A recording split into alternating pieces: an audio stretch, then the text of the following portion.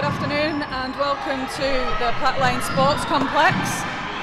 We're here this afternoon for a pre-season friendly for the Vitality Netball Super League between Manchester Thunder and London Pulse. Just had a few technical issues there to start with, so apologies for that, but we're live with you now.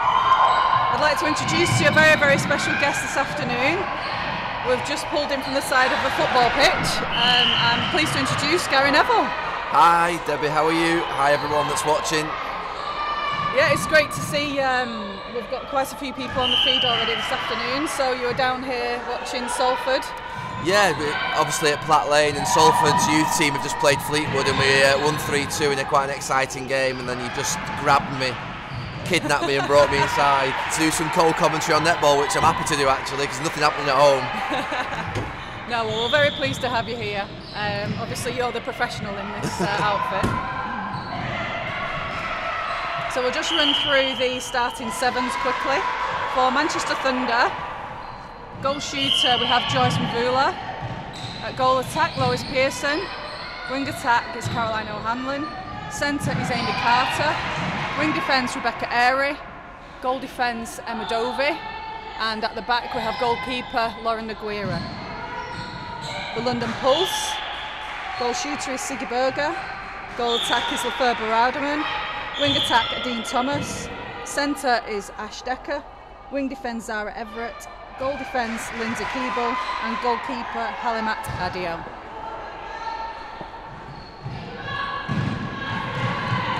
So we're very pleased so far that within pre-season we've managed to have a few pre-season games so far. In these times it's very difficult, but we're so pleased as far as netball goes that Elite Sport, or we're allowed to continue under the Elite Sport banner. Obviously football were the first really to get back playing. Unfortunately our league, our 2020 season was cancelled, and we're now back up and running for the 2021 season. So there are clearly some differences between the sports, Gary. So football obviously have the financial backing. You know, they were able to, the first sport to come back, they were able to get the testing in place, all the protocols in place. I think that, for me, I was really cautious around the first lockdown. Obviously we didn't know a lot about the virus, it was very unique for everybody and there was quite a lot of fear and anxiety about what would happen, and it was right to be cautious about a return of sport, particularly when sport was the first, football in particular was one of the first things to return to normal. But I think now 6, 7, 8 months later, when football has operated safely, obviously there are positive tests within football but at a sort of very low percentage level. Obviously there's no impact upon the NHS, which is the most important thing on Elite Sport.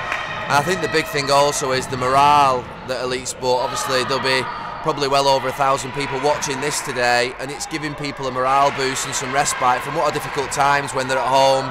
People are having mental health issues, they're not able to go to work, they're not able to go out and socialise, see their friends, their family, particularly over Christmas. So I am a believer now. I was cautious first time round, but I think certainly now it's important that Elite Sport, because it's proven it can operate safely, football and obviously netball as well, that we go for it and we try and get life back to normal as possible, understanding that we're in obviously the midst of another lockdown and that there is obviously a lot of heartache. But you know, Elite Sport is giving people some much needed welcome, I suppose, rest from what would be the daily routine of doing nothing. Yeah, I mean, there's a lot of people out there that are not able to play sport. Netball, other than this level, is unable to go ahead at the moment. So it's great that we're able to provide this. Now we had a festival ahead of Christmas, the Netball's Rise Again festival, which was hugely successful. You know, we've got professional product out there. Enabling people ahead of Christmas to watch it, and we're doing our best at the moment to try and bring people some netball. Yeah. Hence doing this today. Look, what we shouldn't forget is that waking up every single day and thinking about some form of inspiration, some form of happiness, and that can be a game of netball, it can be a game of football, it can be a walk, it can be a cycle, whatever it is at this moment in time that's keeping you going. And also all the key workers, doctors, nurses, policemen, firemen that are continuing that are continuing to work throughout all this pandemic. Hopefully it's bringing some much needed sort of inspiration to them and release for them, because they're obviously going through a far more difficult time than we are. And that's what I hope elite sport is at this moment in time. It's a release to everybody else in the country who needs it. There are some people who feel that maybe elite sport should shut down and lock down at the same time as national lockdown. I'm not one of those people. I think if there was any health risk or any impact upon the NHS, I'd be saying absolutely, let's close it down straight away. But there isn't, and you know, we're seeing obviously fantastic sport on television over the last few months, even though the fans aren't in the stadium in any sport, which obviously is important that we don't do that at this moment in time. But I think that, like I say, I'm watching this today now, and it's fantastic just to see, and I'm hoping that everybody that's watching on the channel is enjoying it as well.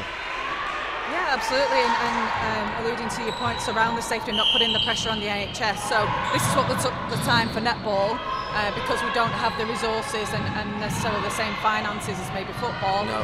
But now we've got the things in place. We have COVID medical officers on site, we have blue light ambulance on site, so we're not putting that extra pressure on the NHS. We're fortunate we've had some central funding from the league now to help with those costs.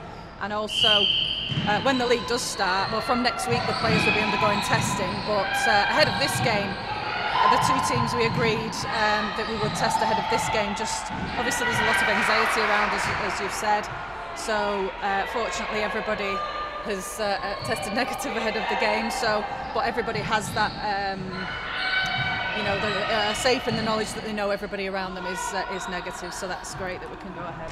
Yeah, and I think what's really important is, you know, you're an elite sports person. Some people call them sacrifices when you have to give up maybe going out and, you know, eating in bars and restaurants and drinking and maybe having to show extra discipline. It's not, it's the choice you've made, and you're very privileged to play elite sport. So there have been some cases whereby there have been sort of you know, lack of discipline at times, but they are very rare. You know, elite sports people should be expected to be disciplined, to isolate, to make sure that they do their training as safely as possible, to enable them to be able to play, to enable them to be able to put on the show which hopefully people at home can watch. So you say the testing's in place, there isn't any greater impact upon the NHS because the COVID officers are on site, and that's what gives me the comfort that really we should press ahead with elite sport at this time, because the morale boost it's giving to people is really a big thing. Absolutely. So let's have we've done quite a bit of talking there. So we'll obviously important key things in these times, and to give people a bit of background. So looking at the game today, obviously we've got Thunder today without the two England Roses, which is Laura Malcolm and Eleanor Cardwell. They're actually in England camp at the moment. So we've started probably the slightly different starting seven. That we've got youngster Lois Pearson in at goal attack. We've got Caroline O'Hanlon in the wing attack position with Amy Carter at centre. And the defence of Nguira, Dovey and Airy. Now they've shown up well. We played pre-season game last week against the Strathclyde Sirens, and for once, we're notoriously slow starters, but for once we came out on fire, and the defence were really clicking. They turned over a lot of ball, and at the other end, our shooter Joyce just receiving the ball there, she was absolutely on fire.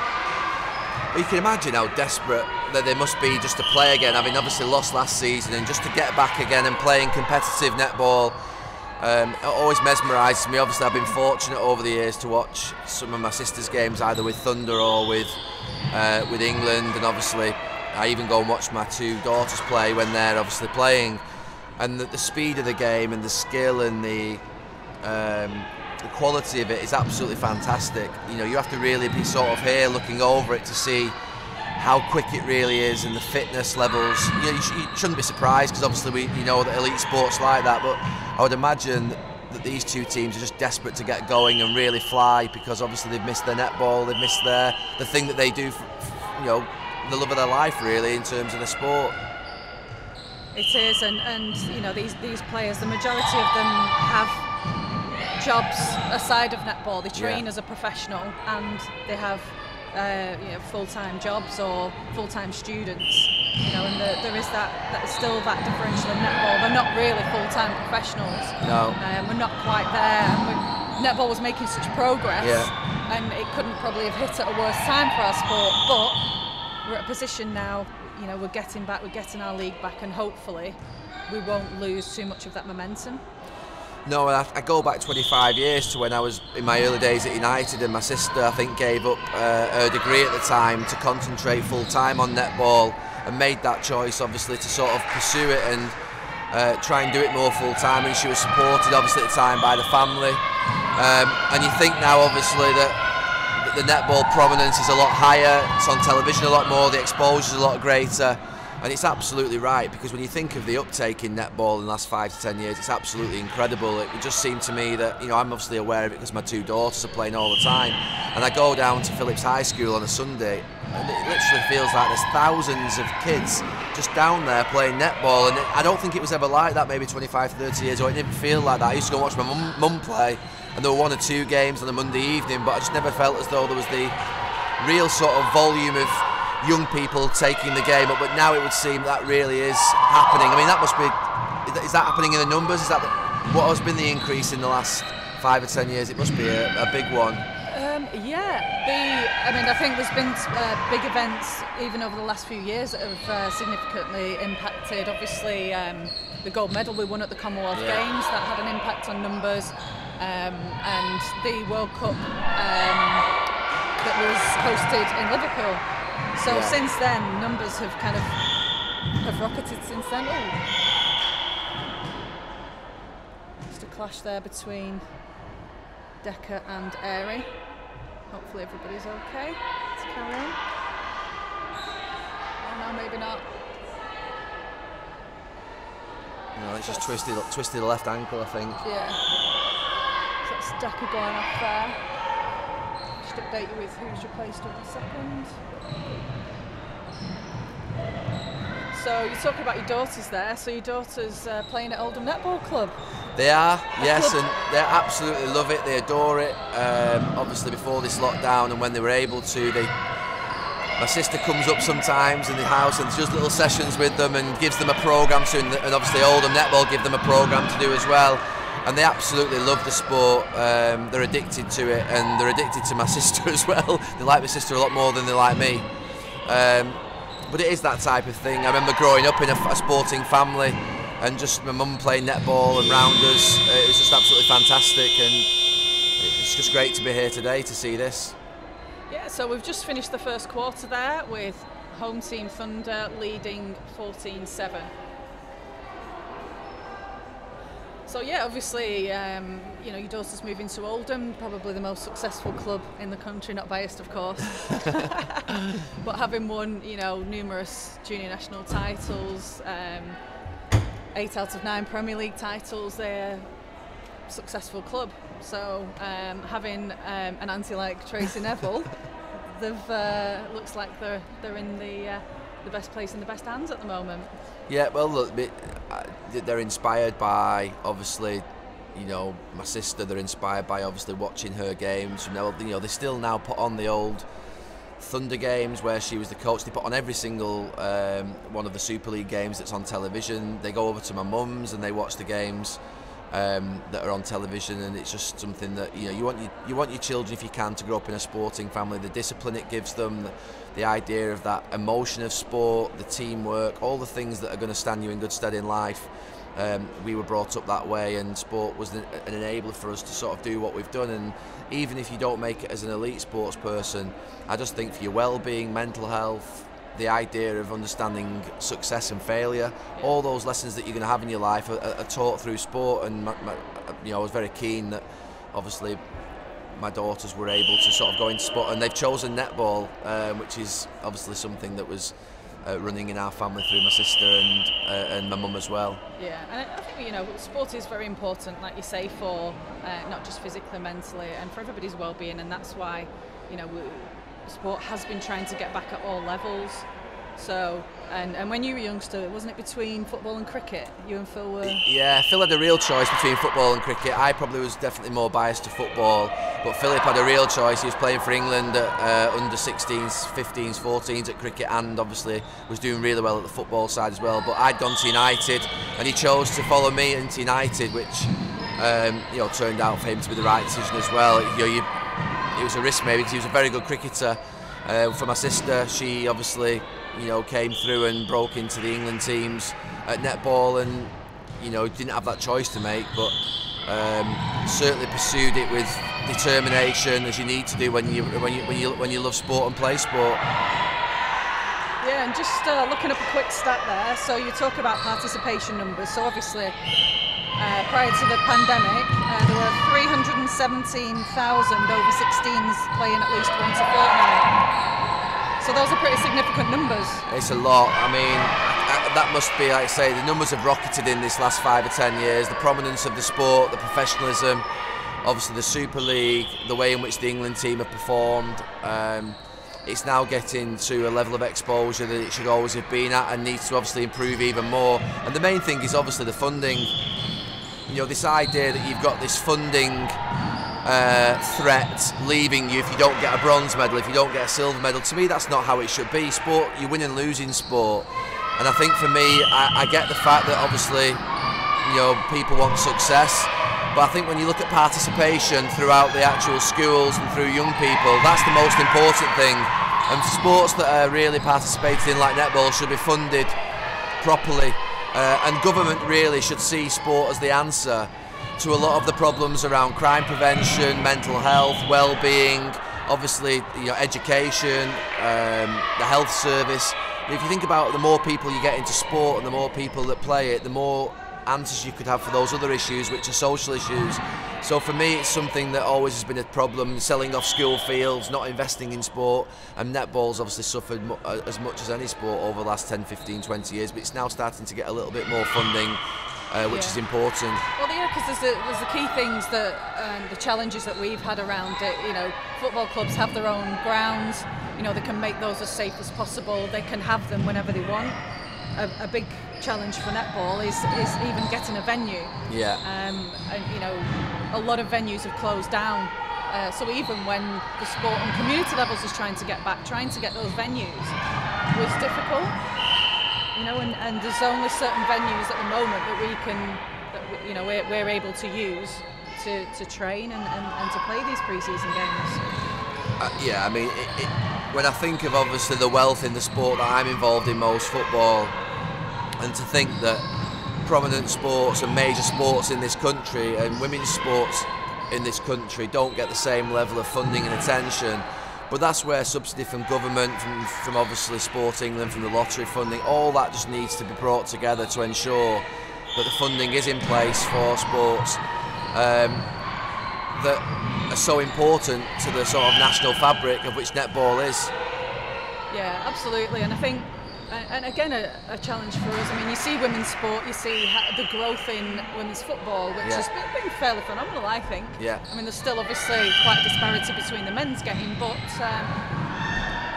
they have the funding and the infrastructure from the men's sport, whereas netball is, I know men play it, but at the elite level, we're still very much a women-only sport. Hopefully no men will get upset with me there. That is the truth. We have men playing, we have mixed netball, which is great, and there's more and more men's netball out there. Unfortunately, they're not able to play at the minute, apart from actually London Pulse's team here. You're allowed to name extra training associates. Right. So, you know, when you're losing people to the England programme or things like that, or if you're losing people that may have tested positive even. So London Pulse have actually named some men as their training associates, which is great. Quite often we have pre-season friendlies or games against the men ahead of the league, because it gives you a different physical challenge, a different aspect to the game, and that was something Tracy brought in actually as Manchester Thunder coach. We used to play against some of like the Manchester Giants players. She brought them into training, especially if we're going up against like a tall shooter with sticking the basketball lads and, you know, using them as that target. Yeah. I mean, they're just generally, you think, if you go back in this country, you know, just generally equality, inclusion, diversity has been a huge issue in this, you know, not just in this country but all over the world. And there is no doubt that in this last 5 years we have a better chance of correcting and equalising the situation with regards to funding between men's and women's sports. Because I think now there is an acceptance that it's just been wholly wrong. And that's the first thing. He's accepting that there is a problem. Once you accept there is a problem, then you can correct it. Whereas I think 10, 15 years ago, I think people didn't even see there was a problem. People wouldn't understand there was a problem. It was almost a sort of anonymous. It was. I say 25 years ago, my sister made the decision to do what she did. She had to be supported financially by obviously her family to be able to do what she did. Well, how many people can do that? You have to live. So the idea now that at least we are getting some funding into sport to have central contracts, obviously with the England netball team, at least that's a start. Yeah. And then we obviously need to move that down through all the different sort of various teams in netball to enable the excellence to come forward and participation to grow without that fear of really thinking that you've got to make a choice between a job and a sport, which is not really that can't be right when you're talking about elite sport. No, you're absolutely right, and I suppose that is a fear within netball. We don't want our sport to be seen as or to become elitist, and it becomes, as we're trying to push the programs forward, like the academies and the pathway, more and more is being asked of us as a club, more and more is asked of the players, and we don't get our funding is reducing year on year, so then we have to go to the players, have to subsidise that, or the players' parents, obviously. Yeah. But we'd like to be in a position where we didn't have to ask that. As a club, we do, because us as a club, we're an independent club. We have to raise all the money ourselves. We don't have any central funding, so everything has to pay for itself, and we all we have to raise the money through sponsorship or through ticketing, which obviously at the moment, there's no ticketing revenue. We've lost a lot of our revenue streams. All the community work that we do, we're unable to do that at the moment. So at the moment, we're literally reliant on sponsorship. So, it'd be going forward. It's bringing more funding into sport. I know at the moment we submitted a bid to the DCMS this week in the hope that we get some funding towards our operational costs this year. They did put forward 1.7 million for our league, but that was all in the form of loans. But as far as clubs are concerned, a loan kind of only puts the problem down the road. It doesn't help us at this stage. And looking at where our sport is, a grant really is the only way that we would, or that would help us. I mean, even just listening to you, Debbie, it's absolutely ridiculous that DCMS would put loans forward that you have to pay back. When you think about the participation levels and the inspiration that netball is giving to so many hundreds of thousands of people in the country, and it should just be a right. The problem is, you see, if you think about it at sort of a high level, do you believe that every young person in this country should have access to a sports facility to be able to play sport for their mental health, their well-being, participation? Absolutely. If you don't believe that, you end up where we did 25 years ago, selling off all the sports facilities and sports fields and believing that everybody should pay for everything. We believe that obviously there's the NHS, there's education. Sport should form part of that solution in terms of sort of the education and well-being piece. And unfortunately, we've never really had a government that's put sport where it should be, because it is a national passion, whether it's rugby, cricket, football, netball, tennis, golf, whatever it may be that you do, cycling, running, it's incredible, really.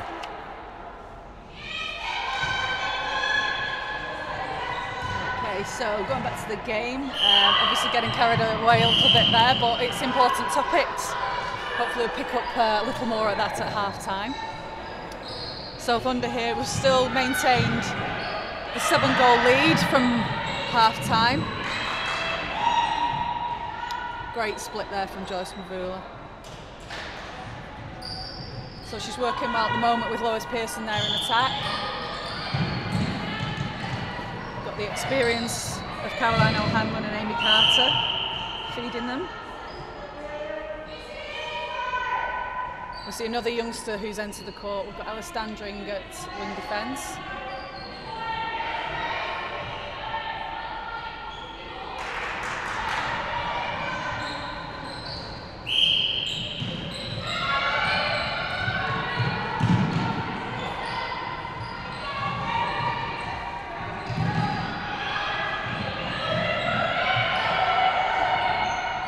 So Thunder here are finding it more and more difficult. Pulse are putting that defensive pressure on.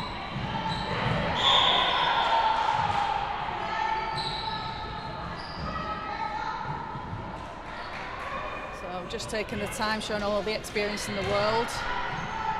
Joyce McMillan makes it 23 goals to 15. Can you tell me what Tracy's doing sat over there on the bench? What's she up to?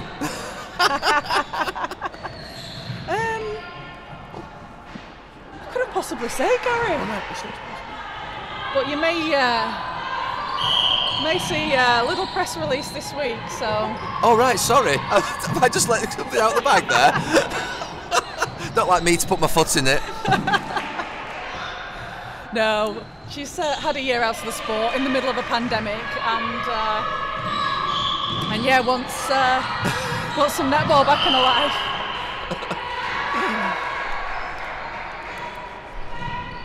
I get told everything last, you see, in our family. Oh, Don't get. Oh yeah, I'm last to know. They would say least. They say because I'm not interested, probably, but I am. I wish they'd tell me. So Thunder extending the lead there, going out to 9. Be very interested to see how Pulse do this season. They came into the league in 2018. You know, it's great to see a team coming out of the capital, out of London. They started last season strongly, even though we only had, well, some teams had 3 games, we managed 4. There's a few, so London Pulse were right up there. And it would have been interesting to see how their season unfolded. I could see them really pushing for a playoff place for the first time. And this year they've signed another South African, so they've got a 2 South African shooters, Siggy Berger and the Ferber Rademan. We saw Rademan in the first quarter. Are you confident this year you'll win? Always confident. That's Karen tells me we're going to win. I'll back Karen. No, I mean we go in there, you know, this year is a year completely different to any other time, but you know we try and build a strong squad. I think we've got a squad filled with plenty of youth, a good balance of experience. We've got 2 international players in there, 2 Malawians. We've got the Northern Ireland captain in there, so we've got a real good, strong kind of international flavour around the team as well. And no excuses. Anyway, if you want to hear more about netball, you need to kick me off this commentary and let me get home and watch United play, because honestly, they better win tonight, or else I'll be depressed. Sorry if there's some City fans and other fans of other football clubs listening. No. What do you want to watch United over Manchester Thunder? Oh, actually, I'm enjoying it, but I think that maybe the people that are watching want to hear a little bit more expertise on the netball side of things, and I'm not going to go into that territory. I know the rules, I know the game, but I think I'd be out of my depth, I think. And United, I think it's 8 o'clock kick off United actually. Oh, so. You've got plenty of time to get home. I have, but I've got to have my tea first and, you know, sort myself out. Okay, so after the second quarter, the score is 26-17. As I said, we saw Thunder extend the lead, but Pulse by no means are lying down. They're putting significant defensive pressure on there. As I was talking about, we've got the 2 South African shooters, and some of you out there kind of knowing vaguely around the Super League rules that you're not allowed 2 imports in the same area. So for example, you couldn't have 2 imports playing centre and wing attack because that's the same area of the court, or you couldn't have 2 in playing goalkeeper, goal defence, because we are limited to 2 imports within our team. However, Siggy Berger is actually on a European passport, so she doesn't qualify as an actual import. So if anybody's wondering that, there's a little bit of knowledge for you. Our 2 imports are Joyce McMillan and Lorene Nguera, 2 Malawian queens. So they've returned to us few weeks before Christmas. We wanted to get them here to ensure they were here and settled and underwent the quarantine, because we had to get them home during a pandemic was pretty difficult. We actually had to work with the Zambian Netball Association as well as the Malawian one, and we had to fly them to Zambia, and then they got special permission to cross the border to get back to Malawi so they could get back into their own country. Why? There were no flights into Malawi, they closed the airports. I've been to Malawi. Have you? Yeah, I went about 15 years ago. And it's a country that I think at the time it was one of the second poorest countries in the world, and life expectancy was terrible, and no natural resources, so not able to call upon any sort of, and it was an amazing trip. I went with Rio Ferdinand and David James, and we were talking about farming projects and sort of trying to create their own produce and things, and it was really interesting. Yeah, well, it's really amazing when you talk to the girls, and you kind of we've built up quite a relationship with the Malawian family, with the Manchester Malawian Association, and you realise that a monthly wage here is equivalent to an annual wage in Malawi at the moment. Yeah.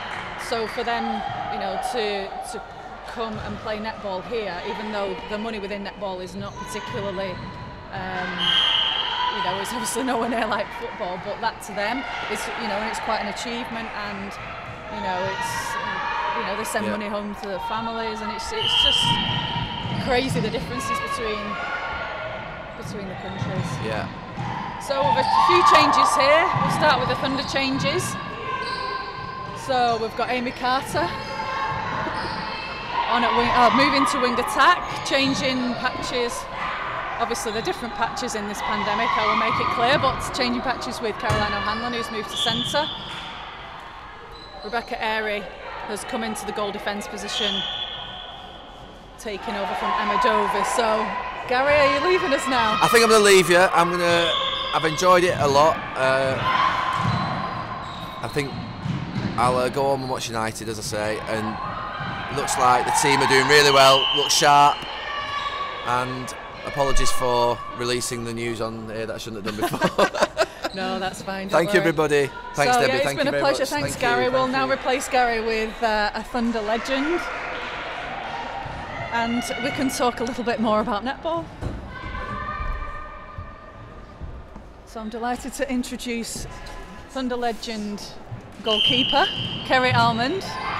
Just come over from Twitter, so now you've got somebody else new on Twitter, but.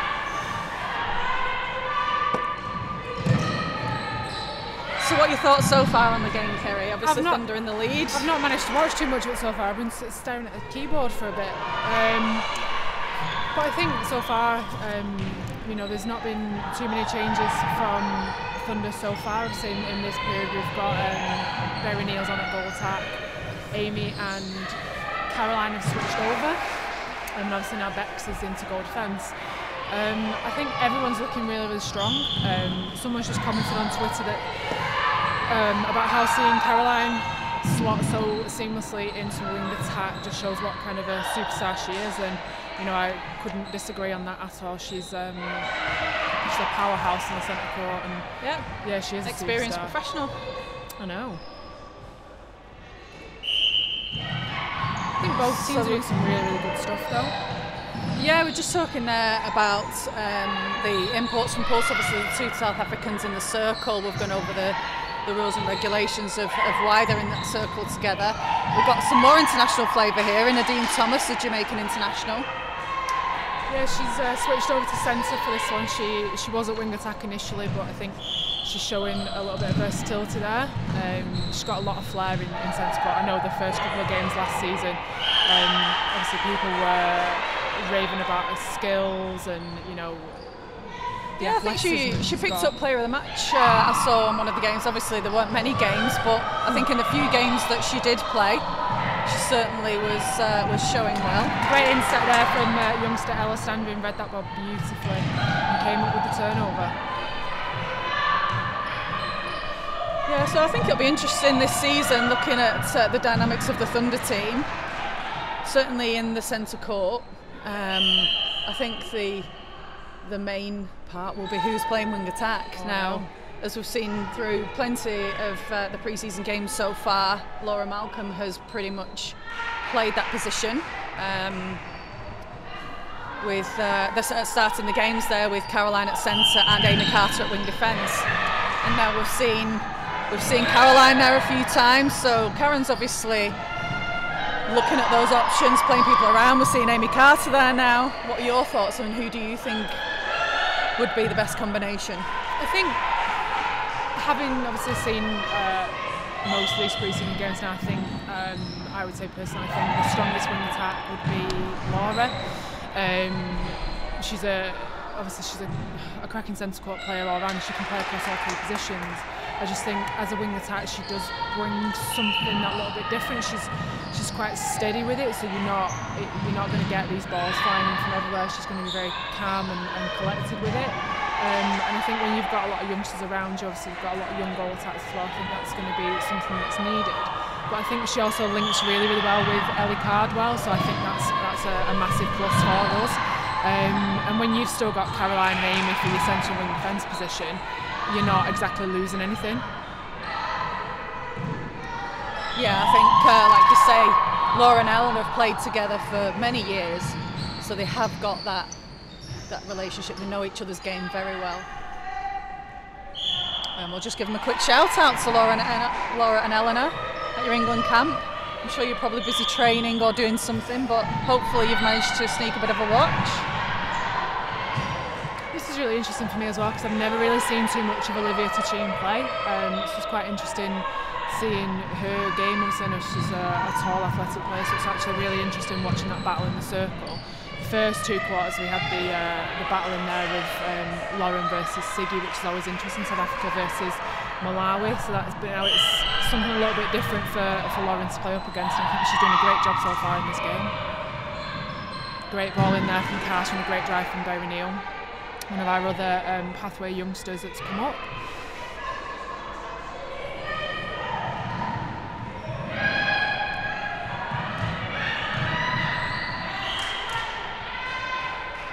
You can still see a little bit of element of rustiness from both teams in this game today. There's a few wayward passes here and there, but that's to be expected at this stage of pre-season, I think. Great take there from Joyce over the top of Lindsay Keeble. Yeah, I don't think Lindsay was too happy with the decision there, but Joyce was, she was assertive, she took the ball. So I'm excited to see what Funmi for Pulse does, and as she moves forward with her career, just a youngster. Now, we saw her first of all come through Premier League as we saw played for New Campbell. Yeah, and as many of my players found out, she can jump. There was one particular game where I think we threw about 4 or 5 balls in a row straight into her hands, and Debbie did scream at us that she could jump, and I think she's done really well. She obviously came on really well last season, but she's got all the potential and all the skills there to make it all the way to the top. I'm not quite sure on where I think her best position is as to whether it's goal defence or wing defence, but I think she can certainly play across both. What she lacks in height as a goal defence, she more than makes up for in air time. Yeah, and obviously deceptive as well, because of her, well, not lack of height, but as far as a goal defence goes, she's smaller than most. But as you say, makes up for it in that deceptiveness in taking that ball, or even from the pass. It's a good battle in there at the moment between Joyce and Lindsay Keeble. Neither of them are giving anything away at all. I think there are quite a lot of similarities between the two teams. Between like the international flavour that we're talking about, between both teams having great youth systems. Pulse are always up there at the NPL levels. You can see the players coming through like Olivia Tichin, Funmi, Kira Rothwell, and they're all in there with with a blend of youth and experience. So you can only see a bright future for Pulse. Yeah, and I think it's really important that we do have strong franchises spread throughout the country, rather than obviously just being concentrated in a couple of areas. So it's really nice to see their pathway players coming through, like you said, much like our own. And I think that's what I was really pleased about this season when Karen announced the two players in there with Berry and Lois. I think it just shows your pathway players, for whichever franchise it is, that you can break through and you can make it in there. And to be honest, watching the way that Lois played in those first 2 periods, looks like she's been playing at this level for years. Nice little spin there for Olivia, and Lauren just couldn't find her, unfortunately, and there we go. Yeah, so we've seen at one of our previous pre-season games, you had a good chat with Lauren, who's stepped into your large shoes. There's no need to discuss my shoe size. Yeah, she's always willing to learn. Yeah, she just came up to me and asked me a couple of questions and just passed on whatever experience that I could give to her. But yeah, she's certainly showing signs of huge improvement. Obviously, she came to Thunder from Pulse once I retired, and yeah, she's come on leaps and bounds in the time periods that I've seen her play. That's for sure. Yeah, I mean, as we found out, obviously, once you took the decision to retire, just in those final times, and obviously us then looking to recruit, or who's coming through at goalkeeper, and I think countrywide that is a problem, because I don't necessarily see, particularly first of all, tall goalkeepers, because I'm involved in netball across many levels, and you look at all tall girls coming through seem to get shoved into that shooter role. Yeah, coach. Because you're tall, don't let's shove get them them into into shooter. shooter. Turn some of them into defenders at some point. But I think that obviously now is reflecting in, so who's available, and when you look at the lack of goalkeepers out there, even at international level, you look at the England Roses, who's going to succeed Jiva Mentor? I know there's Razzie Quash is in there, but you wouldn't perhaps consider, she's not the tallest, and when you come up against someone like Fowler Reid, who's going to be that next person? Yeah, I think it's probably a gap that something that the England team got to kind of work on. We've focused on, obviously we've had Jiva for so many years, and it is something that we probably do need to look at, but there's a couple, there's only a year now until the next Commonwealth Games. But yeah, I think in the coming years it is something that we do need to look at. So coaches, if you see a tall person, don't always shove them into shoot, because we do need some tall defenders to play against them at some point. I'm not biased or anything. So that's the end of the 3rd period, and it's currently 36-29 to Thunder. Some really good play from both teams, and that it got a little bit erratic for Thunder at times. But I think Pulse really stepped up in that period as well. And it's good to see some of the youngsters in there. I think obviously Rademan from South Africa is playing quite well, slotting across goal attack, wing attack, and I think Olivia Tachin as well did have some really good moments in there as well, and like I said, it was a bit of a battle between her and Lauren Nogueira. But I think for me it's been really, really good to see the youngsters in there. So Ella Sandrin at wing defence is doing a really great job. Obviously Berry Neal came on and replaced Lois Pearson in that particular period, and again just kind of slotted in there and did a good job. So we'll see what changes bring in this one. Who's going to be wing attack in this one, do we think? It's like a roll of the dice as to who we think is going to be wing attack in this one. I think it's pre-season, isn't it? They're going to be rotating all the players around and give opportunities to see and look at those combinations. Obviously Pulse have come back at Thunder in this quarter. They're a little bit late in arriving. They had some issues with traffic on the way. Have they had a bit of a slow start? But it's pre-season. Yeah. They're certainly not going to lie down, and they came out in that quarter fighting. And they have brought all their 15. Are here with them. I think they've actually got a playing squad of 14 today. Obviously we did see in the first period Ashley Decker did go down with an ankle injury, so unsure at this moment about whether she'll make an appearance. Looking at her at the moment, I would probably say not, which is a bit of a shame, because I remember her as a youngster playing for Western Park Blades, and I think initially she was a goal attack, I think, so she's obviously made that change into centre court, and again she's another one that in the last couple of years has made huge improvements to her game. So hopefully her ankle injury is not too bad. Hopefully she can obviously she doesn't come back out on court today, which I don't think it is. Hopefully it's not too bad and she's back in time for the season starting. Yeah, So we've got Lois Pearson putting a few shots up there. Looks like she might be entering the fray once again.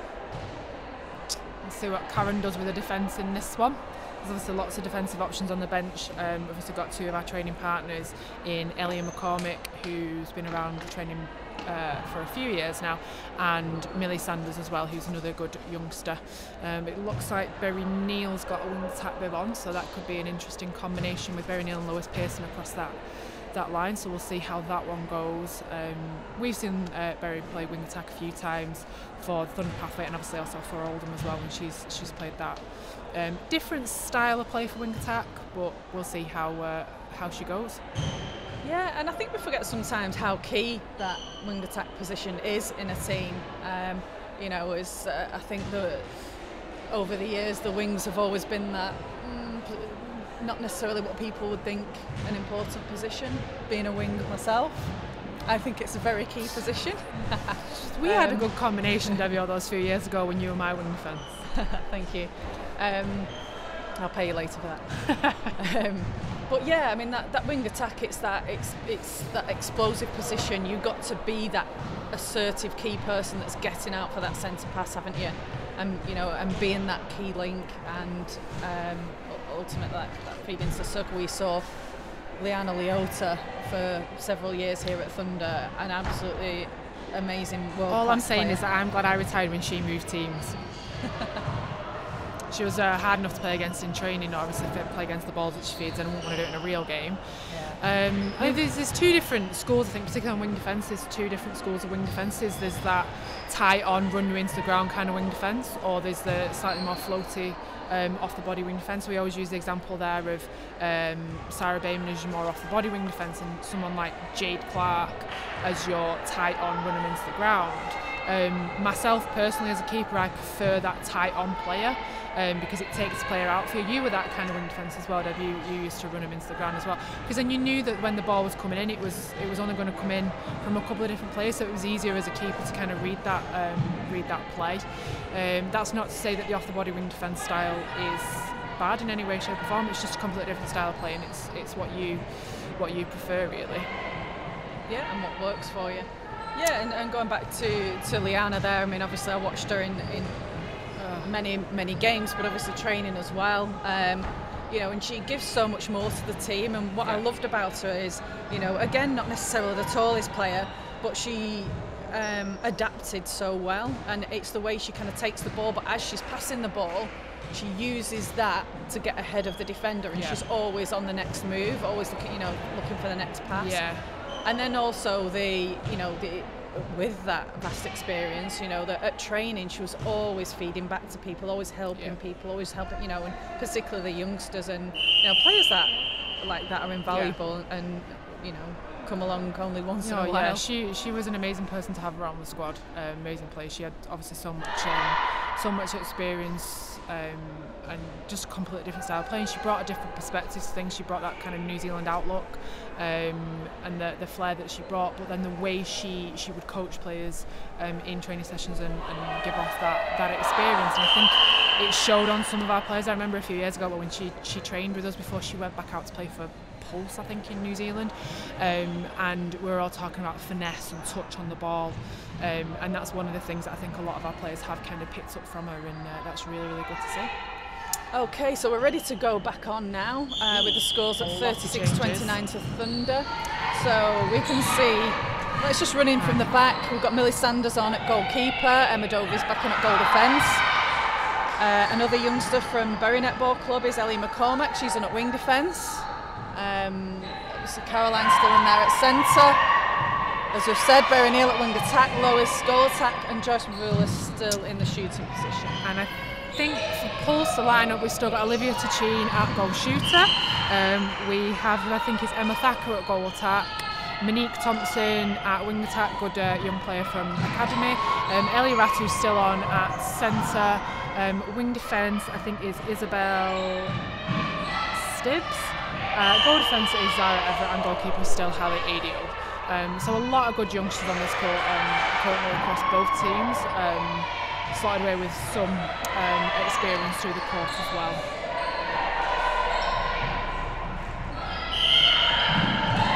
There's a bit bit of a different style of play now for Pulse with Monique Thompson at wing attack.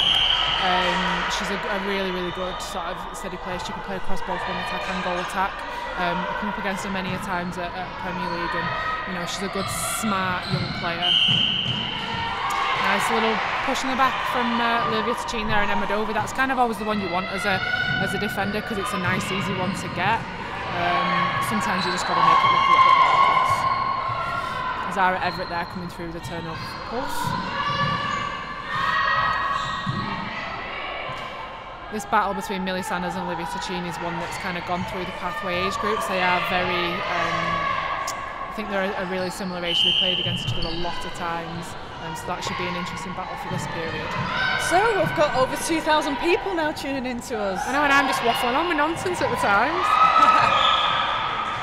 No, Kerry, always known as Stato on the team bus, always wins the coach quiz. It's the only time when everyone picked me for anything, because they always wanted to win the quiz. Good strong take there from Joyce Mvula under the post. I don't think Adia agreed with that one, but as a defender you never do. I certainly never did. It's not like you to give the umpire an eye roll, Kerry. I have not been able to give any eye rolls out to any umpires for a long time though. We haven't been able to play. Yeah. Lovely long ball there into the corner, but offside. I didn't think the umpire was going to spot that one, but she did. She just snuck it around the post and saw that one. Yeah, I think Emma Dovey using all of her experience there. I mean, we forget how. I mean, Emma, she's not even 30 yet, is she? She's 30 this year, I believe. 30 this year, yeah, and she's played for Thunder. This will be her 13th season, 14th season. Do you really count last season though, because she only played 3 games? 4 games? This will be Emma's 13th then. Obviously, yeah, Emma's 13th. Last year was her 12th. And to be honest, she doesn't look any older than 21. Just commentator's curse, just giving the ball away now. But then obviously Thunder just managed to get that one back. Yeah, talking of Emma, I think Emma's been one of the most underrated Super League players. Oh yeah, definitely. I mean, she's been unable to take any particular involvement in the England pathway. She's kind of been in some squads through the years. She featured at Fast Five a couple of years ago, and when England won, just like to add that one. But obviously has a career as a teacher, and this is always what we talk about. You know, it's a balance of, you know, what you need to do as a career and being that elite netball player. And unfortunately, you know, some people have to make that choice of having a career. Yeah, and hopefully in the next few years, obviously as the sport gets more professional, then those choices won't come up as often, hopefully. You know, it is the ultimate aim to have a fully professional league, which would mean that players don't have to have a job alongside it. So we'll see how that progresses in the next few years. And you know, I think Emma's she's found a really good work-life balance alongside netball as well, and that's why I think she's flourished for Thunder over the last couple of years. I always used to call her 30 seconds Dovey, because you could always guarantee that if you needed a turnover in the last 30 seconds of a game or a quarter, she'd be the one that would grab it for you. I always admire that, how, you know, Joyce isn't she's probably about 6 foot, not, you know, still not one of the taller shooters in the league, but the way she physically holds herself, can hold that space, and that split that she does in gaining that ground area to the post. I mean, she's come on so much since she joined us in 2017. Yeah, I mean, she's one of those players that I think she's naturally quite strong. So when she turned up to us in that 2017 season, she'd never really done much in the way of S&C or weights or anything like that, and she was already ridiculously strong. So these last 3 or 4 years, and she's had an S&C program, and she's been doing all the weights, and you can really see that in her, and you can just see how much stronger she's got, which is an awful proposition for any opposing defender. And much like Liana, all I can say is that I'm glad I don't have to play against her in a proper game, because it was bad enough playing against her in training. You know, there's not a lot you can do against her because she is so strong. The ball just sneaking in there, Thunder have taken a lead back out to 10 goals now. I think having some influence there with Captain Emma Dovey back on court. Yeah, I think it's quite a young think it's quite a young team for Pulse at the moment. Millie Sanders not quite timing that one right. She had the right idea but didn't quite execute it. But yeah, I think she just took slightly the wrong line on that one and just didn't time it quite as well as she could have done. But it's great to see her have an eye on that one and coming out and trying to get it. That's what you want from your young keepers, is not being afraid to go on that fly.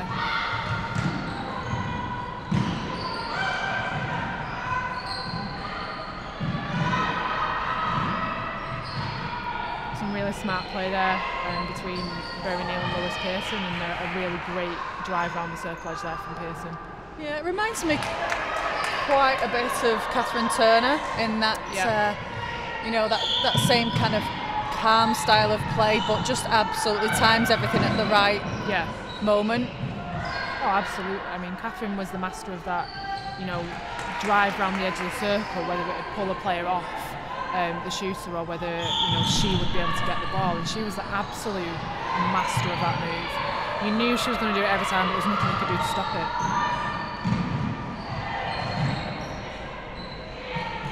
Some really good long balls coming into Olivia Tichin, but she's not quite on balance every time, but there's always someone on the circle edge waiting to back her up if she needs it.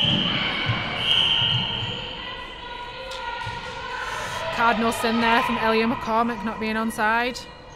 It's not it's something as a wing defence that you can't really afford to be doing, especially not on your centre backs.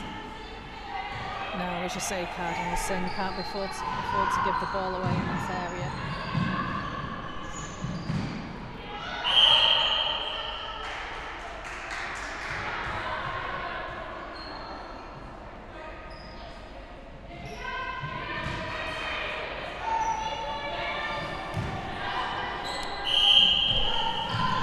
Pulse bringing that back to a difference of 10 goals on their centre. Thunder here are making it increasingly difficult through the court. Yeah, they've got a really, really good structure through that centre third there, forcing Pulse to go back and wide. And I know that's something that we were kind of working on back in 2019, and I think obviously it's something that Karen's been working doubly hard on with them these last 2 years.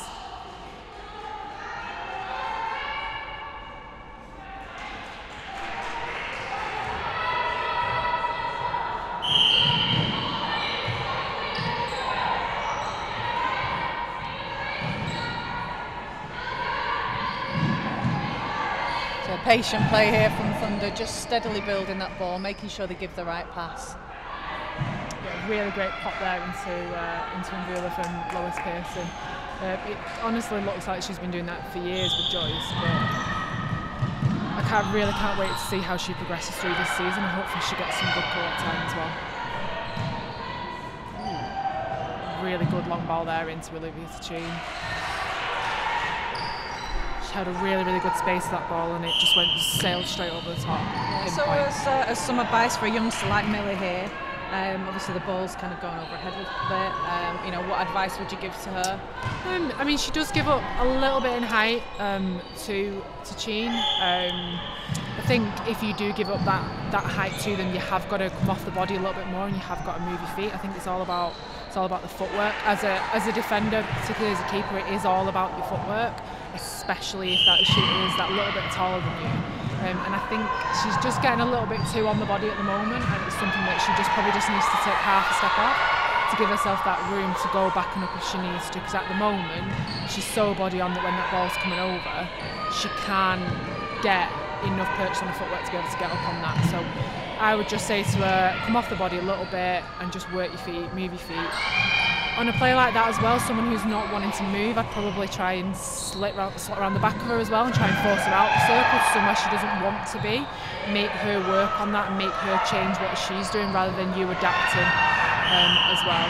So she had a really, really good position then, and then she's just kind of let her come back into circle. Yeah, so we'll go through a bit of a scrappy period of play here. The team's giving the ball away quite loosely to each other. A bit of pinball going on in this quarter. I mean, it's always a little bit more difficult to keep that flow in pre-season because you have so many changes, you know, every quarter. You've seen different combinations, and sometimes it takes a little bit of time to settle. Yeah, I think in a normal in-season game you wouldn't make this many changes. So there is always that settling down period anytime you go back onto court, especially when you're making about 4 or 5 different changes. That's exactly what we're talking about then.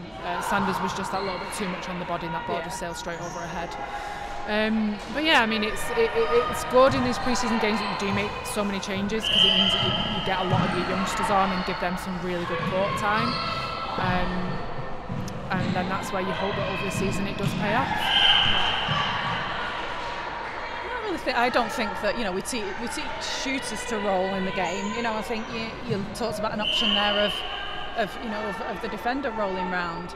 You know, I've seen Jiva Mentor executes that so well, and someone like Courtney Bruce. But I don't see it coached a lot here, and I think defenders could actually do so much more. Yeah, I think there is, certainly as a defender, there's a time and a place for it. It's something that I only kind of put into my game in the last few years, and only use it in certain certain situations. It wasn't something that I was completely comfortable with. But if we teach the girls at a younger age how to do it and how to do it effectively, then it's certainly something that we can bring through into the senior game. And on a tall shooter, if the ball's in the air for that long, if it's got snow on it, as we say, then there's loads of time to be able to do it and force your shooter back up the court so that it just goes over their head instead. Okay, so we've reached another break, and the score is 46 to Thunder, 39 to Pulse, so pretty even at the moment. Yeah, that was quite a good period to watch. Obviously, quite a lot of youngsters in the courts, which is always fun to see. So we'll see what teams come out in this period. It looks like Millie Roscoe is going to be coming on for Thunder into goal shooter. Another one of our pathway youngsters. Another one also that plays at Bury Netball. So really good to see another youngster getting out on court. And Siggy Berger's just put a bid back on, so we may be seeing her come back on to goal shooter for Pulse, and also Lindsay Keeble by the looks of things. So a bit more experience coming back on the court for Pulse. That was quite a young team for them. So we'll just see what positions everyone's going to be coming back out into. Yeah, I'm looking forward to seeing Siggy Berger and Rademan out there again. I'd love to see more of that. I mean, they obviously play together for the country, but to see them playing together at club, yeah, I think that's going to be a really key and exciting partnership for Pulse. They've got some real international flair in that attack line for Pulse, and it will be interesting because they should have quite a good combination, you think, obviously with the South African connection. So yeah, well, we've been talking about a lot of international flair throughout the Super League. There's also a very good element of home nations players. We see obviously through Sirens, with the Scottish players there, with Celtic Dragons, the Welsh players there, but also now we see the Northern Ireland Warriors, and they have, I think it's 6 representatives across the league now. Yeah, they've got a few, which can only be beneficial for them. Yeah, I mean, you look at, we've got Caroline obviously here playing for Thunder, there's Vito at Leeds Rhinos. And Michelle McGee as well at Rhinos. Oh yeah, Michelle McGee at Rhinos, yeah. There's 2 at Surrey. Storm, we've got Niamh Cooper and Emma McGee, and then here for Pulse today, I don't think, it looks like she's not taking part today, but Michelle Drain, who, as we know, again, I think a very underrated player. We've played against her many times at Premier League level, and she is, you know, when you're talking about that man-on-man kind of real, you know, drill the wing attack down, a great wing defence, as we found out to our detriment last season. Yes. So the lineups in this one for Thunder, we going from goal shooter, we've got Millie Roscoe in at shooter, Berry Neal at goal attack, Caroline O'Hanlon has moved back to wing attack, Amy Carter's gone back to centre, Ella Standrin is back on at wing defence, and then we've got Becky Airy and Lauren Nguira in the circle. And for Pulse, we've got Siggy Berger in at shooter, Emma Thacker still on at goal attack, Monique Thompson at wing attack, Adine Thomas at centre, Fumi Fidoju at wing defence, and then in the circle we've got Lindsay Keeble and Hallie Adio. Again, really good, strong lead, lean and shot rejection on that one from Lindsay Keeble, using her height to full advantage. She's a player sometimes that you've got to get that ball up and you've just got to shoot it straight away. If you give her a chance to get a lean over your shot and jump, then you're in trouble. So I'd just say to these two very young shooters, just turn and shoot. Yeah, I mean that's a very good part of Lindsay Keeble's game. You know, we've seen it for years and years. She is so good over that shot. Yeah, she uses every inch of her 6'4" to her advances, that's for sure. Hallie Adio there with good strong arms over that pass, and Keeble picks it up. Yeah, I think a little bit of an experience. Obviously, we've got the two young shooters on. Millie Roscoe's just entered the fray, but you know, they'll just take a little bit of time to settle and obviously put a couple of ball into hands, but hopefully they'll learn from that. Yeah, Thompson just overcooks that one a little bit to Berger. Thunder just struggling a little bit with the back line initially. Ella Sandrin probably should have kept going on that strong lead through the court then, instead of cutting back onto that one. The wayward pass there from O'Hanlon, and Adio comes through onto that one. I think Hallie, she's an interesting one who's really improved in the past couple of years. I think last season was her breakout year. She obviously worked with Sam Bird now for a couple of years as she was at the Stars with her the season before. And I think, yeah, she's really improved. She's got the height, she's got the athleticism, so really be interesting to see how she progresses in the next couple of years. And obviously if she can, she's already in the England programme, but if she can get her foot in that door properly and then get some caps under her belt.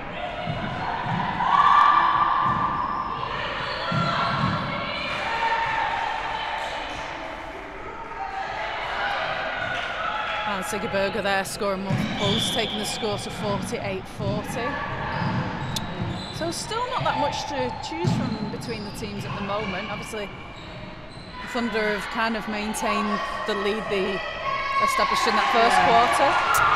Really good front cut there, Millie Roscoe, and really calm shot under that pressure, and she just puts it away easily. Yeah, hopefully that'll get us to settle a little bit. A lot of encouragement there from the Thunder subs on the bench. Yeah. Really wanting the teammate to do well. Yeah.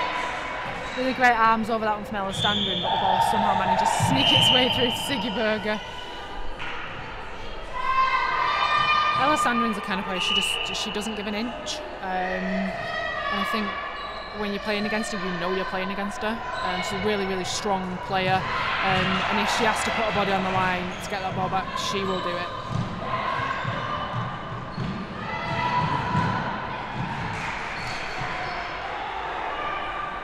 Got that Malawi versus South Africa battle again back in the circle. Yeah, obviously Berger just stepped in there and Nguira held her ground, but she was able to get the shots away in the end.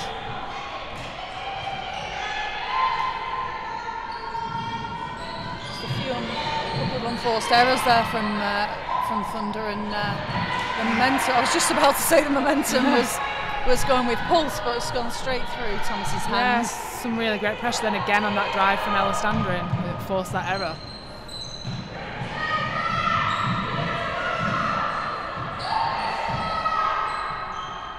Some good dodges there from Millie Roscoe around the long arms of Lindsay Keeble, and then she just pops to the top nice and easily. There's some great rotation around the circle there between Neil and Roscoe, just opening up that space. I think they've got a really good understanding because they've played together in the pathway. They were the under-21 shooters a year or last year and the year before, so they've got a really good understanding together. I think they also played the Netball Europe the other year together as well. See that arms over the shot pressure there from Keeble again. Just turn and shoot, better turn and shoot. And then obviously jumps in the shot but lands on Berry and gets contact. I think it's changing up what you do against something like that. You know what Keeble's going to do now, and I think it's learning from it. It's then encouraging the obstruction, which took Keeble out of the game then and enabled us to get the shot away. Yeah, I think you've got to play to your strengths, but you've also got to play and expose on the weaknesses of other players, because every player's got their strengths and weaknesses, and you've got to expose those weaknesses if you can. First, you've got to find them, of course, but then you've got to work out ways of getting around them and obviously how you're going to beat them.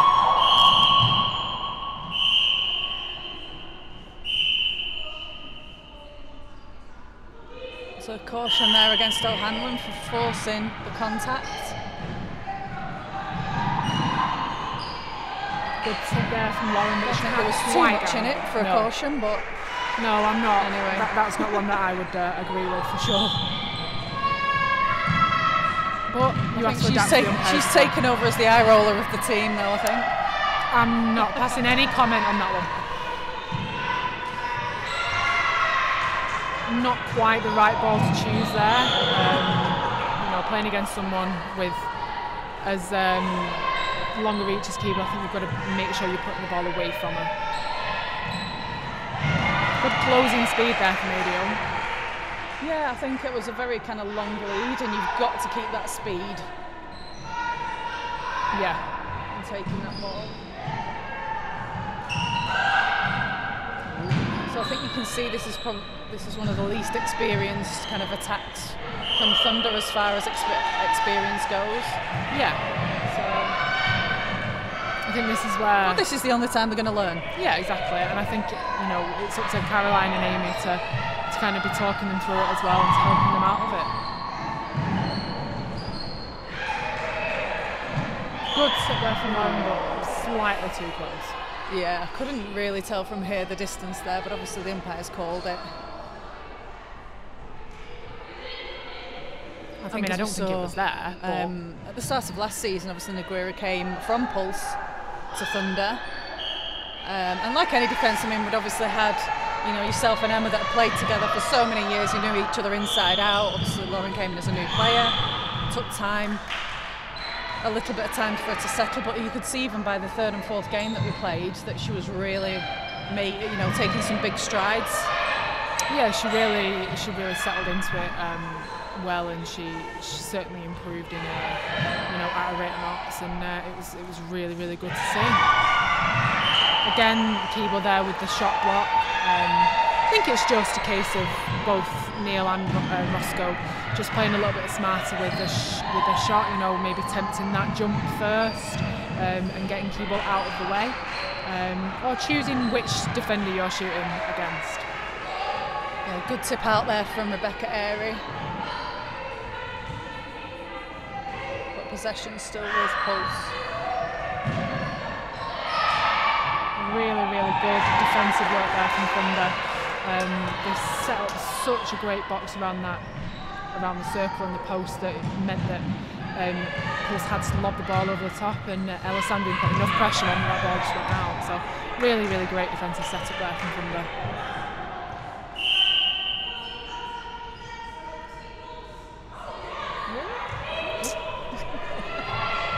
I mean, I was agree. watching that then. I'm not quite sure there was anything in that at all, but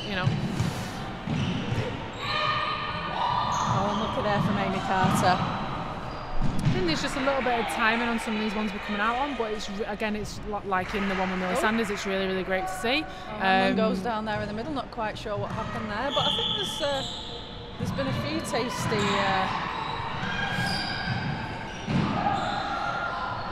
O'Hanlon's just working that round, pops it into the corner into Amy Carter, into Bear O'Neill, and goal. Great timing on that shot, and good decision there to hold the shot until ADO had jumped with a little hand there from Lindsay Keeble.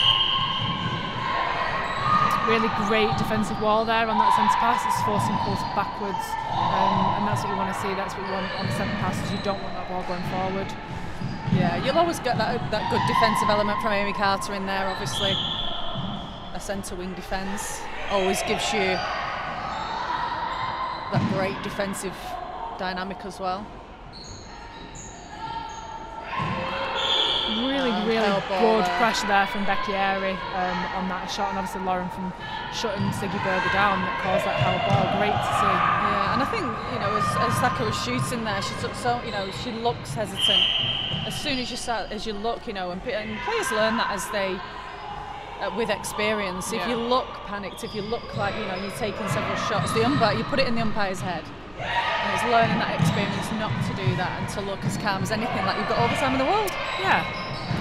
Is it a duck or a swan? Calm on the surface and paddling away underneath.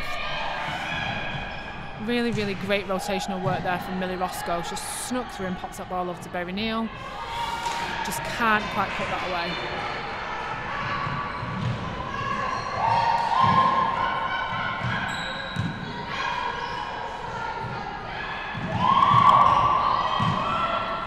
Thunder are working really, really hard defensive here, and they're making Pulse work really hard to get that ball through. But when you've got an outlet in the circle like Siggy Berger, sometimes you can do all the work in the world, but it can just go over.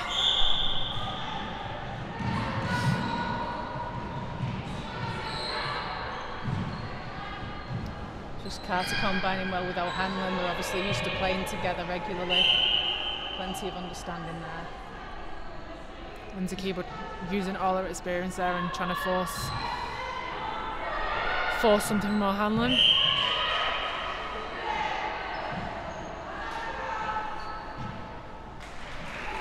Well finished off there by Roscoe. There's about 10 seconds left to play.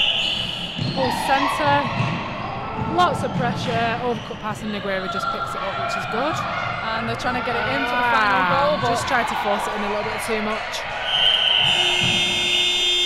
And it looks like on that one, Adio's been caught in the eye. Hopefully she's all right. Yeah, so still again, nothing score-wise to choose between the teams. 53 to 46. So it's just maintaining this 7-goal difference. Yeah, so we'll see what change we get for this final period as well.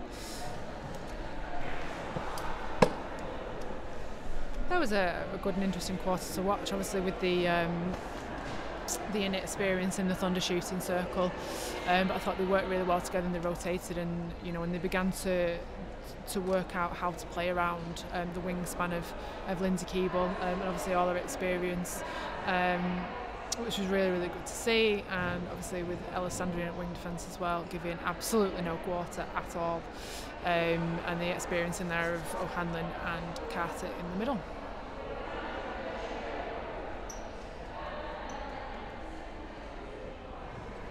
Adio was just being checked again just to make sure that she's all right. I don't know if she took a poke to the eye or a scratch, but yeah, she's just been checked over by the physios and the doctor, so hopefully she's all right. I think one injury is quite enough for one day. Yeah. Just trying to keep an eye on, see what changes we can make over there. Yeah, just waiting for some not too much some movement. stats to come through, but looking so far, Joyce Mvula is on fire. She's scored 27 from 29 shots, and wow. The various goal attacks at the moment have scored 5 from, quick bit of math, 9. So the goal attack's not quite living up to the same stats. Well, I think obviously there was a few rejected shots in that one, obviously with a little bit of inexperience in there, but it's a learning curve. This is the first time that Millie Roscoe was obviously ever played at this level. Same with Lois Pearson, even though she's been in and around the training squads for quite some time now. This is the first time she's really ever stepped up to this level, so it's really great to see her learning curve. And Berry Neal, I know she was named last year, but obviously never touched the court. So again, this is really the first time she's had experience at this level. I know she's played for England, but all the players racing to get back on court. It's like little kids there. Let's see what changes we've got here. So for Pulse, we've got Olivia Tchine back on the shooter, Kira Rothwell at goal attack. Wing attack is, I think that's Isabel Stibbs. Centre is Ellie Ratu. Sorry, no, I'm wrong. Wing attack is Lefebvre Rademan, and wing defence is Isabel Stibbs. Goal defence is Keeble, and Adio is fine to continue at keeper. For Thunder, we've got Joyce Mvula, Lois Pearson, Caroline O'Hanlon, Amy Carter, Becky Aria, Emma Dolby, and Lauren Nogueira.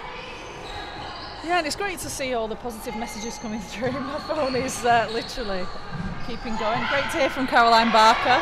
Apparently fearing for a job. No, I think I waffle too much for that. But nice to have all the comments coming through. Obviously we're trying to talk about as many topics today around netball. So if there's anything you want us to talk about, we're quite happy to receive requests. Yeah.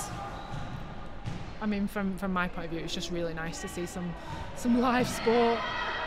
It's not something that obviously we've been able to get to see, but yeah, it's amazing to be watching this and to be privileged enough to be able to see it, and hopefully you're all enjoying the coverage as well, and the fact that we've been able to do this today as well. So enjoy this last 10 minutes of netball. Oh, unlucky there from Amy Carter. This is a really, really strong defensive unit from Thunder, and just as I say that, Lauren Neguera does that. So yeah, it's a really, really strong defensive unit. Obviously there's a lot of shifting that can be done when Laura Malcolm and Ellie Cardwell are back in, but I mean, having Becky Area wing defence is another good option. So Joyce Murillo there caused for the contact, deemed to be pushing away into the goalkeeper there. Again, that's one you want as a keeper. Really, really good strength and a good backing up on that one from Lauren. Just forced Olivia Tichin off the back line and got the turnover in favour of Thunder. A great drive from Emma. To be honest, that's been Emma's trademark for the last couple of years, that great diagonal drive she does to the centre court, and it's such good outlet for Thunder. And there with strong on the shot, wanting to put right what she'd done wrong. Really good centre pass there. Great drive from O'Hanlon to circle edge, and a great pop to Mvula when she gets the contact call. Yeah, I would say obviously, you know, like we were talking about the key wing attack position for Thunder. We saw Laura Malcolm there, she's played it with England and we've seen her there before. Obviously Karen's trying different things, and when they first tried Caroline in there, I wasn't convinced at first, but the last couple of games I think she's really obviously, you know, now that taking that position on board, and it's just, you know, every centre she's out there taking, you know, receiving the centre pass. Yeah, I mean there's that phrase, isn't it, you can't teach an old dog new tricks, but Caroline's out there proving that that's definitely not true. But you know, she's such a good strong athlete that she can do anything.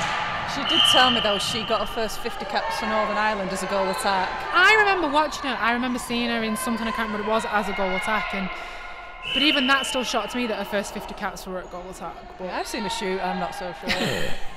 I think learning to shoot is a little bit different, but no, I think she's showing what a good athlete she is, and what a good sort of intelligent head she's got on her shoulders. I don't know, she does it all personally.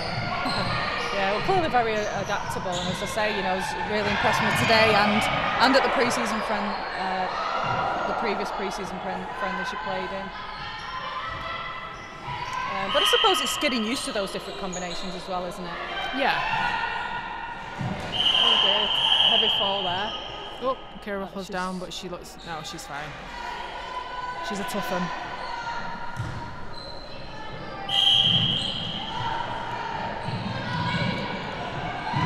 So it's great to see these. Brilliant drive there from Lois Pearson. It's a great centre pass that from Thunder, kind of textbook really. Joyce just popping through the middle out the top of the circle, and Lois on that great drive in along the baseline. Absolutely perfect. An easy one. They're the ones as a defender though you absolutely hate.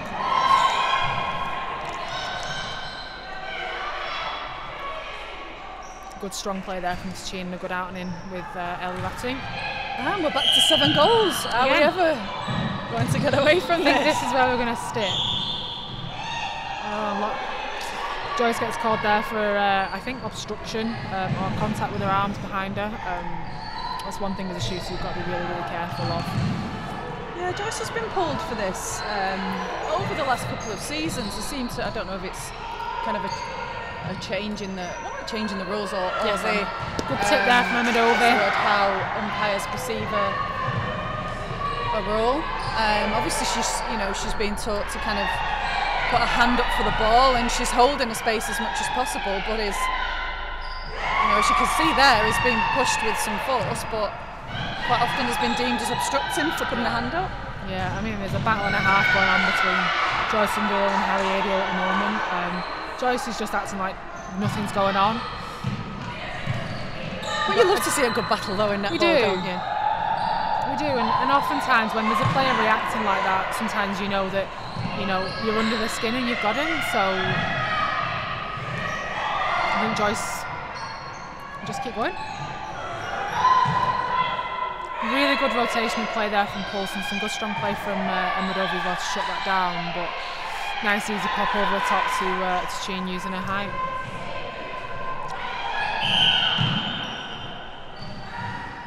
good to see that Pulse have got so many options as well across their line as well, and they all seem to work pretty well. Yeah, and I think, you know, in any season it's important to have a strong bench. Great pick up there from because Rebecca you know, in normal times you never know, you know, what injuries you're going to get, or you know, when you need to have that key change up and have the confidence in putting a player on.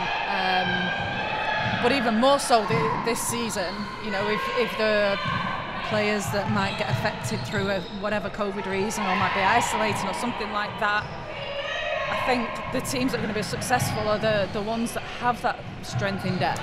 As we see, you know, from both the teams here today, they have that significant strength in depth, and they're bringing that youth through and giving them all the experience here now. So it's teams like these that I think will do well. Yeah, I think for a lot of them as well, it's a bit of a learning curve. I think like Olivia Tichin passed the ball out, and then she just stood there, whereas, you know, pass the ball out, move, make the defender do something different. Good strong take there from Joyce, who's having a real battle now with Lindsay Keeble as well. So she's not fussy about who she has a battle with in that circle.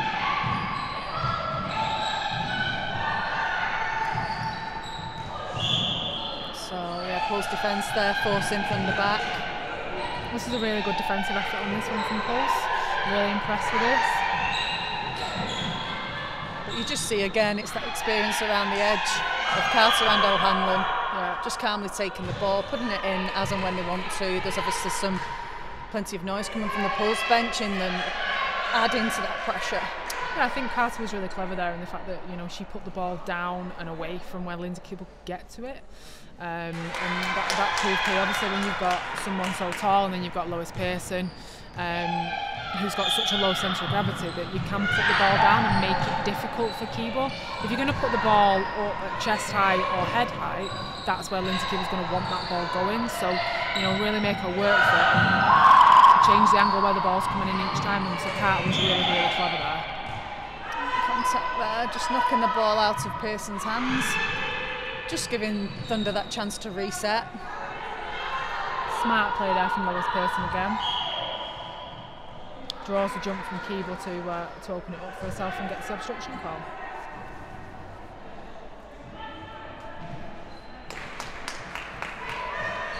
Just as a random bit of knowledge, one of our table officials today is actually Lois Pearson's father. Well, you know, the netball family. He loves his netball. And we'll give a shout out to the umpires today as well. We've got, just making the call there, is Emma Pike. We have Farah Jora here with a reserve of Sarah Gallagher, who looks absolutely freezing, because this is one of the coldest sports halls I have been in, I have trained in. I'm freezing, so I've got my thermals on. There was one training session here where I trained the entire session with my hoodie on, it was that cold, so I feel that pain. Some really, really good defensive work there from Thunder, and in that time we've seen that Elia McCormick has come on to goalkeeper, which is where we usually see Elia. Yeah, she's quite a versatile youngster, she can play anywhere across the defence. Good strength there again from Joyce Mvula, and a really great rebound as well. And we're now out to 9 goals, 61-52 in favour of Thunder. So they have just stepped it up a little bit in these last few minutes. I think there's been some really, really smart play from Thunder. And Keeble are judged to have contacted Mvula over the top there. Not sure she agreed, but we've got to go with the umpire's decision, and Mvula puts the ball away.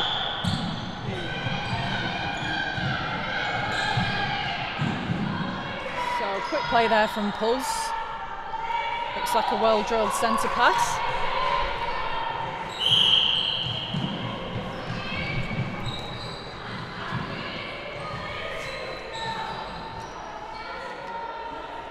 O'Hanlon again, just obviously slotting seamlessly into that wing attack position, using her incredible speed and fitness and strength. Oh, long ball there from Keeble, and Tichin's toe is just out of court.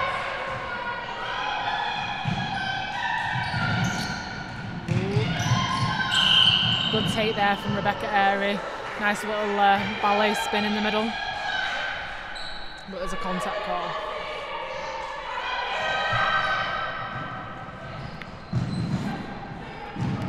Pulse are now just starting to drop a little bit onto a 2-on-1 against Mbulu in the circle, which is allowing Pearson to do a lot of playmaking outside the circle. But they're not dropping into a strict 2-on-1, so they are giving her a lot of room, which, to be honest, against a player like Joyce, you can't really do. But it's just allowing Pearson to just play off a little tiny bit. Yeah. So we're into the last 15 seconds. Oh, McCormick is just fingertips away from that. But again, as we were talking about earlier, she should have given herself a little bit more room. She might have got a hand to that one. Nice long bomb from Pearson, but unfortunately the clock just runs out, and that's the end of the game. It finishes 65-54 to Thunder, so obviously just pulled it out that in that last one to take the game by 11. I really enjoyed that. Yeah, I'm glad we came away from that 7 goals. But it just took, I think, a bit more of an experienced lineup of Thunder in that final quarter that's allowed them to just take that away a little bit, and we've gone to an 11-goal win. Yeah, and it was nice to see, obviously, all of them take the court today and get some good court time in there as well, and lots of good combinations out there. Yeah, and I think, you know, and we can, you know, stress, like, ahead of this game that it's this first time, you know, it's taken quite a bit to get this game underway, all the protocols we've got to go through, and we also, you know, with the increased anxiety around not just obviously players and staff, just around the country, in all of the players being tested ahead of the game. They will obviously have to get used to that now, because as part of Super League from next week they will be being tested. So a bit of insight for you there, everyone. Yeah, so next week they undergo a PCR test to start with, just to kind of get, you know, and it's getting everyone used to it. But it was actually quite funny at training the other night, as the players obviously came in individually and then had to go away and sit in the cars. But the kind of the relief once they got that negative test, even though obviously you know only they know it, but who knows with coronavirus where you can pick it up or whatever. But obviously when you've got teachers in your squad like Emma and but the relief on the players, although we had some drama, some of the players put in the swab or taking the swab. I wouldn't want to do it to watch. No, I wouldn't personally, but yeah, I mean, it's great that looking forward now that, you know, we've had quite a few pre-season friendlies. It's just great to be watching some netball. It's great to be seeing some netball. We've brought to you this live stream quite late in the day, and I'd like to thank Tom Noakes, our technical expert, for making this happen.